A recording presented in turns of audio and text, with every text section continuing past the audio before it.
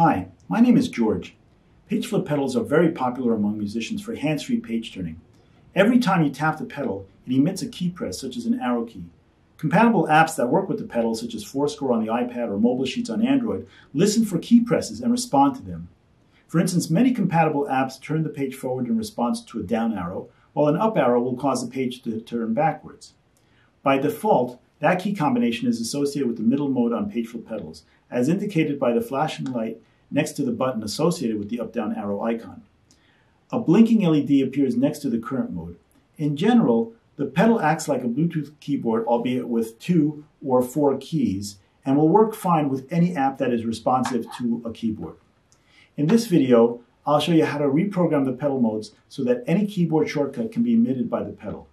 This would allow you, for instance, to tap the pedal to emit Alt-A for toggling the audio mute function in a Zoom meeting, or emitting a volume up signal to take a video or snapshot with your phone's camera.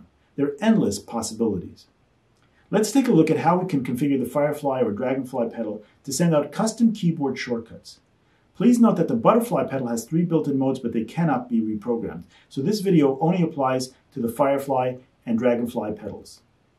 To begin, please download our free Windows and Mac software by visiting PageFlip.com and clicking the software link at the bottom of the Firefly or Dragonfly product pages.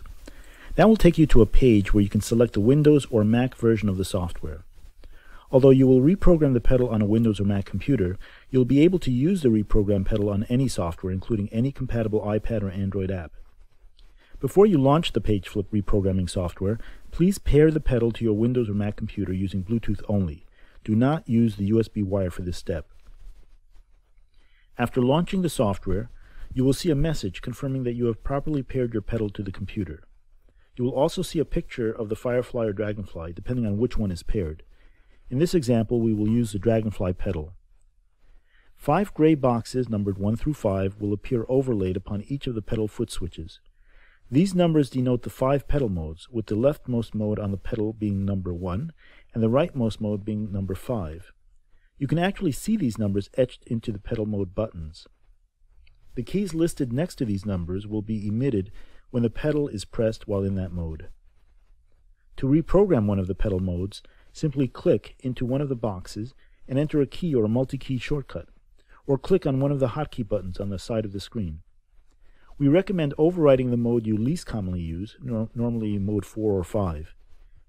In this example, we will overwrite mode 5 with Alt-A, Alt-F, volume up, and volume down. After you are finished, press the Save to Pedal button. Please remember to press the desired mode button on the actual pedal in order to switch to that reprogram mode and access the changes you made. The blinking LED indicates which of the 5 modes is active. If you ever want to reset these changes to the factory defaults, press the Mode Reset button on the back of the pedal. Here are some examples of using the reprogram pedal. First, we will demonstrate it on Zoom.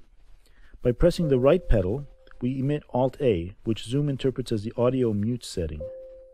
By repeatedly pressing it, we toggle the mute function.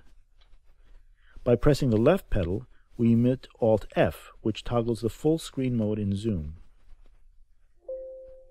The upper pedals are assigned for volume control, which can also be used to take snapshots with your phone's camera if the pedal is paired to the phone. Please visit PageFlip.com for more information.